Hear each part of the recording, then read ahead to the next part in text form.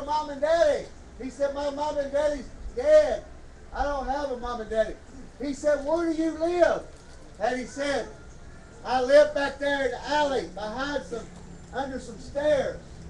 He said, come here, son. And he leaned down. And Ronnie, what did he do? He loved that little boy. He put his arm around him. He held him. He loved him. Yes, he put his arm around him. And he hugged that little boy. And he hugged him real tight. And he said, son, listen, do you want a place to stay? He said, yes, sir. Yes, sir. And he said, run down to the end of the road and take a right and go up to this big house. And Rowdy, guess what he did? The little boy took off. Johnny took off. He was so excited. He sure did. He started running. And he ran down the road and he turned around and he waved at the man and he said, what did he say? Thank you. Thank you. And he said, thank you. And he ran down to the house, and sure enough, there's that big white house. Are you watching me? And he walks up to the door, and the man told him what to say when he knocked on the door. What did he say, Rowdy? What did he tell little Johnny to tell that lady? John 3:16. John 3:16. And that's all the man told him to tell that woman. So he knocked on the door, and the lady came to the door, and she looked down at the little boy, and she said, what's your name? And he didn't even say his name. He didn't even say Johnny. He remembered what that man said. He said, John 3:16. John 3:16. John 3:16. And so the lady grabbed him by his hand and said, come on, son. Come on in the house. And she took him up to a fire, a big old fire. In the morning it was warm. And she said, Johnny, is your name Johnny? And she said, yes, ma'am.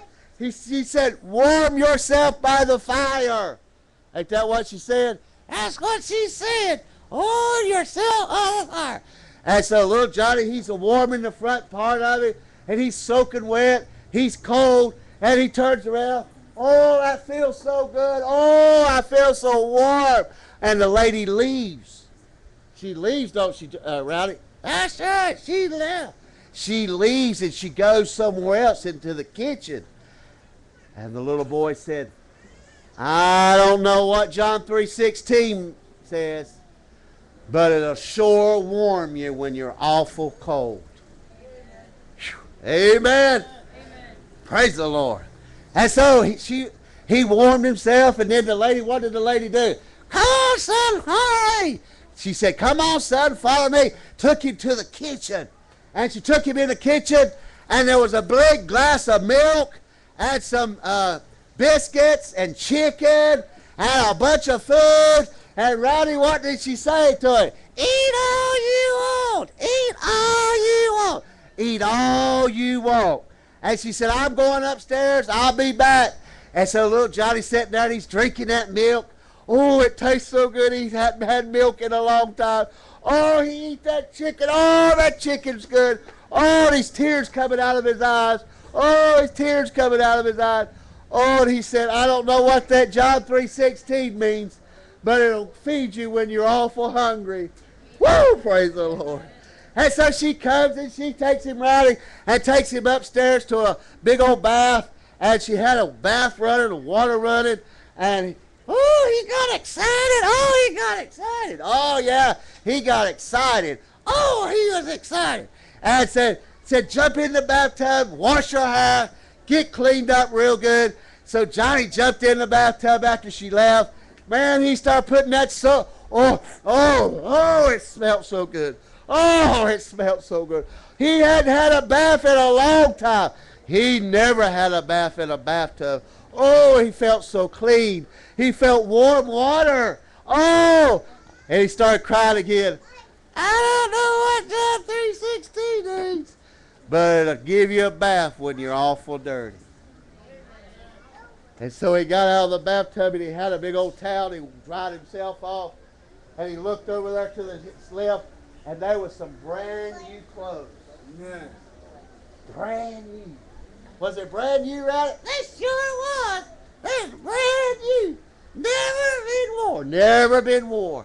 And all of a sudden, he puts them clothes on, and he felt like $1 million. Oh, preacher, he smelled. Oh, it smells good. Oh, it smells good. He started crying. I don't know what that John 3:16 means, but it'll put clothes on you when you don't have none.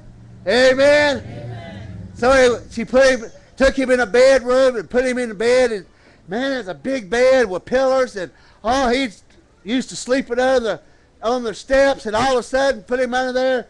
And she said, I'll be here in the morning to get you.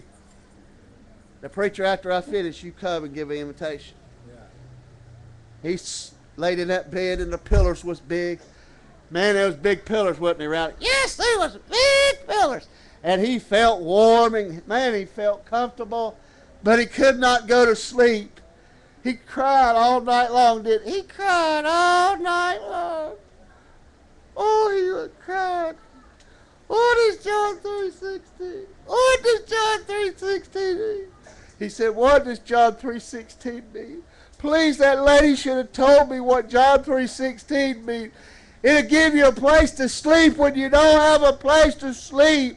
And so in the morning she came in, Rowdy, and she opened the curtains and she said, get up. And he was already up. He sure was. His eyes was red. Yeah, his eyes was awful red. He didn't sleep. She walked over to him and she kneeled down beside of him. And she said, Johnny, you want to know what John 3:16 means? He said, yes, ma'am. And she sat down and she told him, she said, for God so loved the world that he gave his only begotten Son, that whosoever believeth in him should not perish, but have everlasting life. Little Johnny bowed his head and asked Jesus to come in his heart. Would you bow your head as the preacher, the man of God, comes? Amen. Thank you, Brother Randy. It talks about compassion. It talks about after that you receive Jesus Christ as your Savior, there will be changes. I will quote Luke chapter number 8,